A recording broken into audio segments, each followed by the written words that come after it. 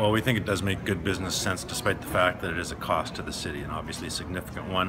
But we see this as an opportunity, a once-in-a-lifetime opportunity for the city to do something that would fundamentally change the way that transportation occurs within Saskatoon, which would have a direct benefit to residents as well as businesses within the city. The rail does go through, obviously, as we've heard, 6.6 times per day.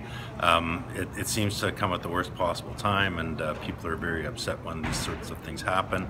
So we do hear about it probably more so than what you would expect to based on those parameters.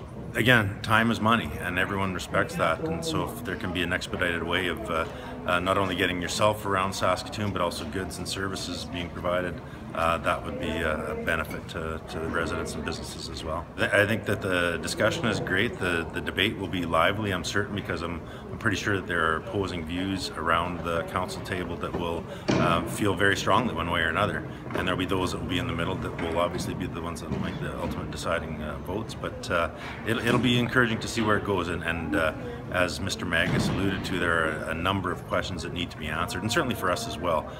If we hear things as the discussion and as the study moves forward, that we don't find a means that we can actually support what moving forward is at this point, then we would take a step back and question that ourselves.